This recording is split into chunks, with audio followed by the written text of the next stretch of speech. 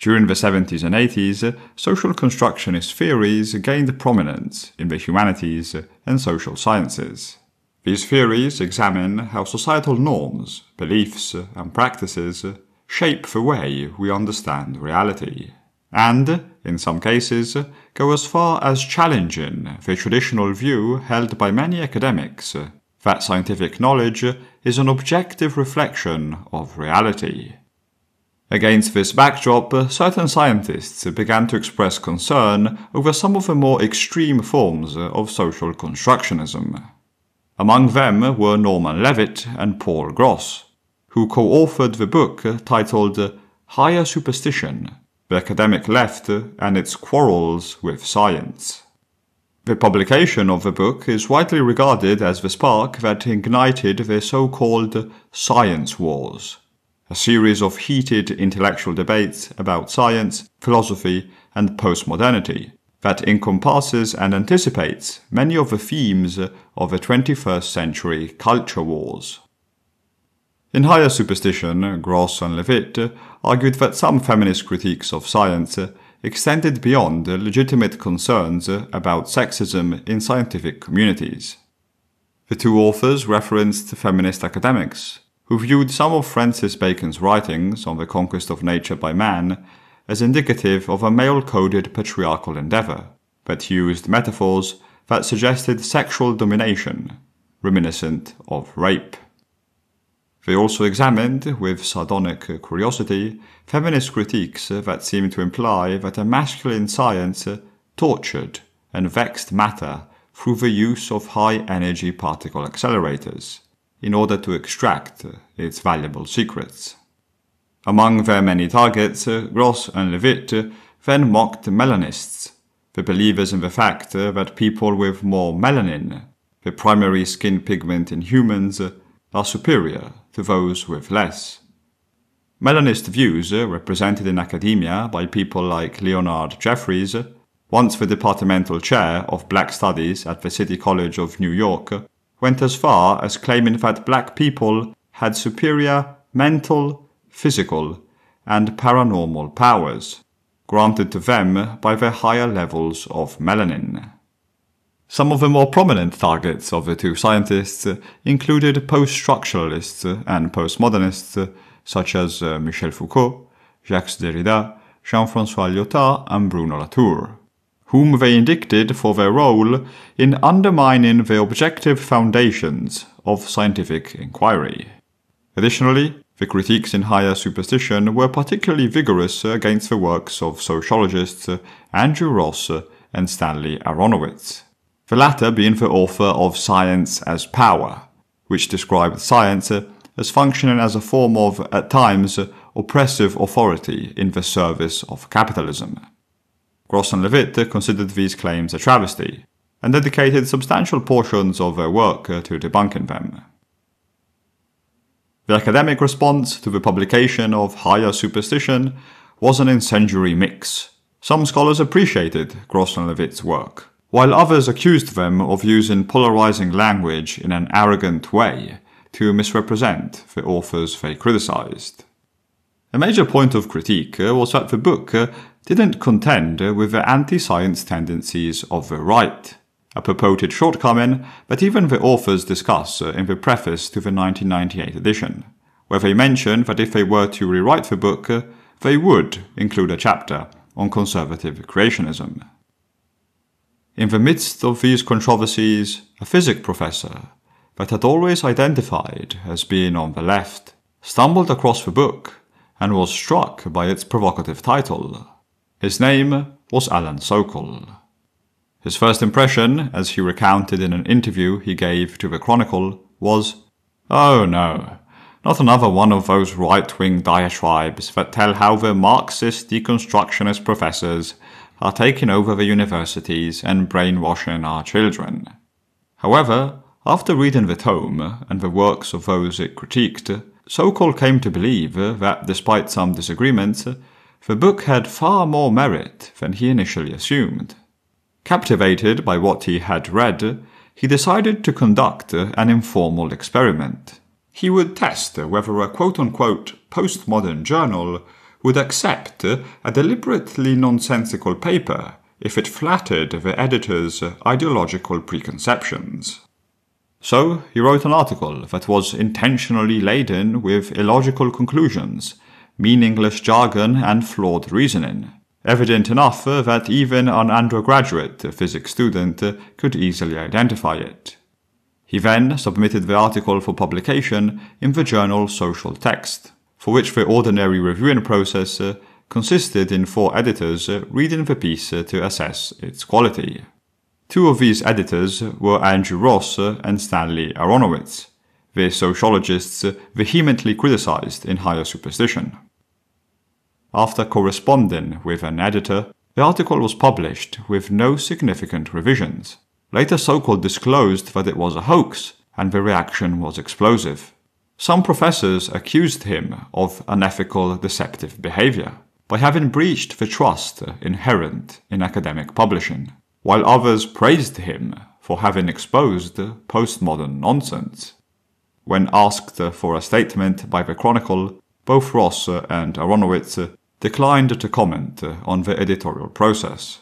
The journal's official response in writing was that although they initially found the article offbeat and awkward, they regrettably decided to publish it in a special Science War issue, to include a fresh perspective from an outsider. Having been asked why he engineered the hoax, Sokal replied, "I confess that I'm an unabashed old leftist who never quite understood how deconstruction was supposed to help the working class. And I'm a stodgy old scientist who believes naively that there exists an external world, that there exist objective truths about that world, and that my job is to discover some of them." Following the scandal, Sokal, with his co-author Bricmont, wrote a book focused on the postmodern misuses of scientific terminology. It was entitled Fashionable Nonsense: Postmodern Intellectuals' Abuse of Science. The standard response from the postmodern segment of academia to the publication of the book was that Sokal and Bricmont misrepresented the intellectuals they criticized, and that, in general, they didn't know what they were talking about. Moreover, some said that the level of rigor they wished to impose on disciplines outside their expertise would be excessive and inappropriate. In an article published by Le Monde, Derrida characterized Sokal as not serious and akin to a practical joker. He then called the whole affair sad because it ruined the chances of there being a serious reflection.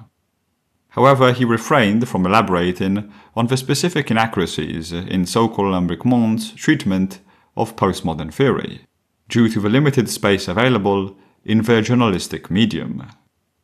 Instead, Bruno Latour, who was heavily criticized in Fashionable Nonsense, wrote an article where, among other things, he stated, "Was I wrong to participate in the invention of this field known as science studies? Is it enough to say that we did not really mean what we said?" Some took this as an admission of guilt of sorts.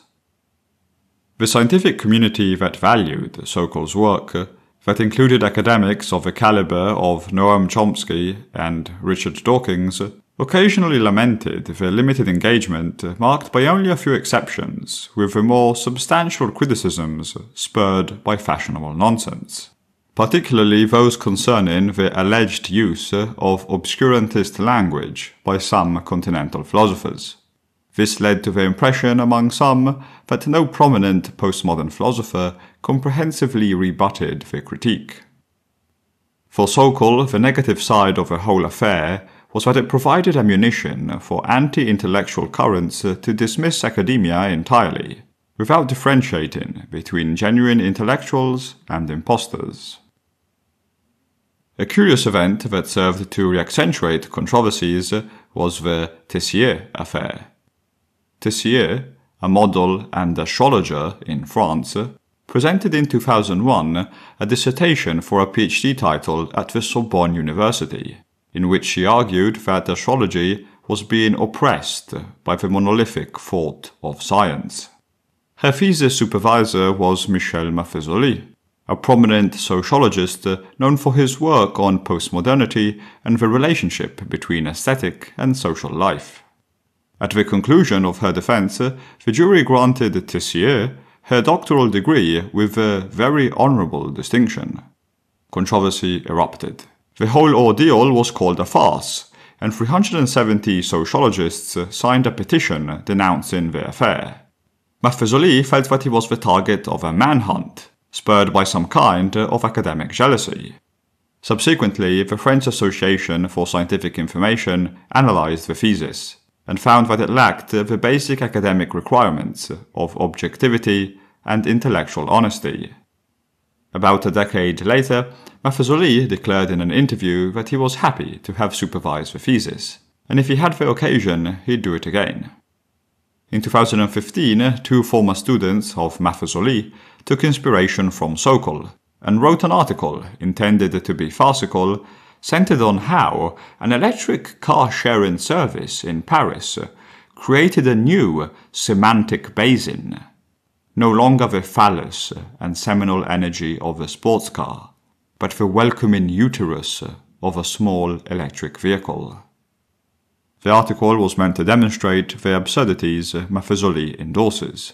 After peer review in a journal Maffezoli directed, it was promptly published. The revelation that it was a hoax induced the eminent sociologist to resign his role of director. As just exemplified, the Sokal hoax inspired a wave of subsequent academic publishing sting operations, many of which were successful. These operations extended beyond the realms of sociology and philosophy, impacting journals in medicine, computer science, and occasionally physics as well, leading many to question the functioning of a peer review process in a wide variety of fields. Some also took this as an indication that the impact of the Sokal hoax on postmodernism had been overstated. The most recent chapter of what may be called a continuation of the science wars has been the grievance studies affair, another publishing sting operation involving three hoaxers who aimed at exposing fields they perceived as solely concerned with perpetuating ideological grievances, such as queer, race, and gender studies. The hoaxers, among them philosopher Peter Boghossian, believed that these fields started with a predetermined thesis and worked back to find evidence to confirm it, without ever being critical of their initial assumptions. So they decided to create 20 fake papers to prove their point, of which several, but not all, were accepted and published in peer-reviewed journals, until the publishing sting operation was discovered prematurely. Among the accepted papers, one concerned how dogs were engaging in rape culture. The paper was honored for excellency. But the impact, the ethical implications, and the validity of the methodology used by the hoaxers is being discussed to this day. When Sokal was asked in 2024 if things were getting better or worse, he said that sometimes he felt like he had won the battle, but lost the war.